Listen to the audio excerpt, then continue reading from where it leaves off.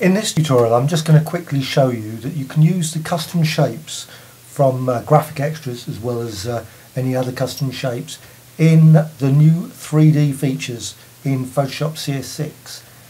There's also CS5 extended as well that can use the custom shapes, but there's been quite a few changes since CS5.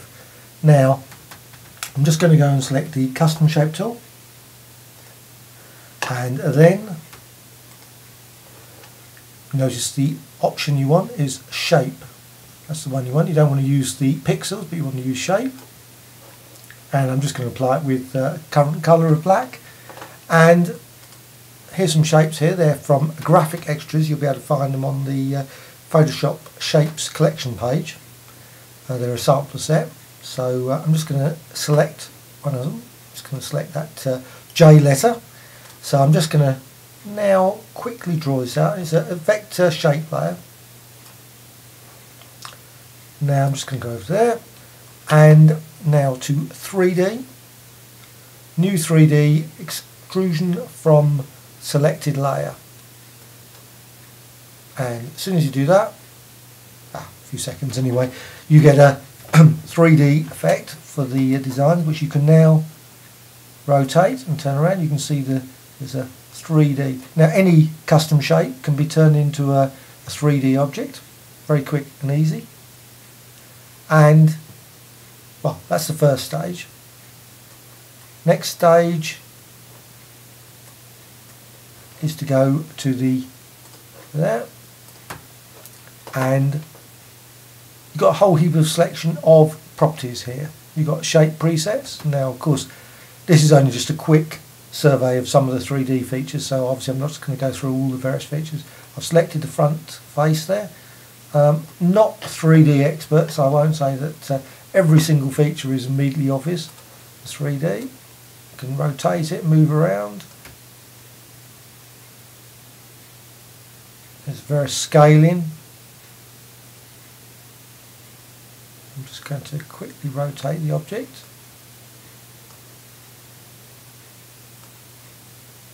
You can zoom in and zoom out. Now, right, I've done that, and I'm just going to go, I wanted to say like deform the shape, so I could just go with this straight basic shape.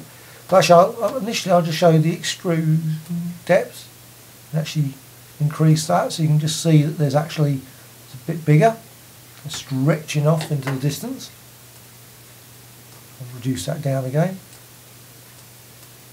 Something slightly temperamental in terms of the numbers it creates are very, very great. So it's actually probably easier just to enter a value in the box instead of using the controls sometimes.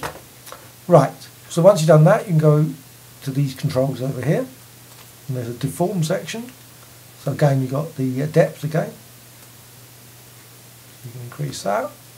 You can also use the tools actually on the object itself, but I prefer to play around with the settings over here. I can actually manipulate them slightly easier, so you can twist the object. Of course you've got some presets as well, so you don't have to start off with but this is just, you can twist the object, taper the object, and just comes out like that.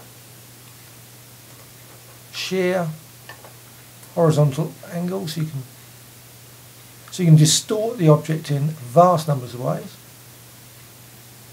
There's other options here, cap and coordinates. Right, so once you've done that, and you've done the sort of basic thing, you can actually now go to the, if you actually click on the side, you actually can then get the materials pop up, properties and materials. So I'm just going to quickly now just say change the colour, so I'm just going to show that. Okay, so you can actually now see the design is ready. There are actually some presets. There's a whole selection of presets. You can get some more presets on the web. So I'm just going to select one preset here, and it'll take a few seconds to go around, and it creates that. Now, once you've done all that, you can change the opacity as well as the bump map and all those sort of things. Many different settings here via the 3D palette. Now, 3D, you can render that image, so it will actually just render and make obviously a slightly better than I don't want to do that at this point. First, really the one thing I want to do, quite often I actually create shapes and then I want to actually export them to another application. So export 3D layer, and you can save them to a DAE format, Flash 3D format, Google Earth, U32 and Wavefront objects file. Now quite often I do object file, and then because I use Carrara 3D application from DAZ, and so I can then use those object files in that, or use them in Poser, which is another is a product from Smith Micro. That's quite useful for creating shapes and designs for that props. So I'll just cancel that. So basically it's a very basic showing how to use the things, and many other options for 3D designs that you can use with the shapes.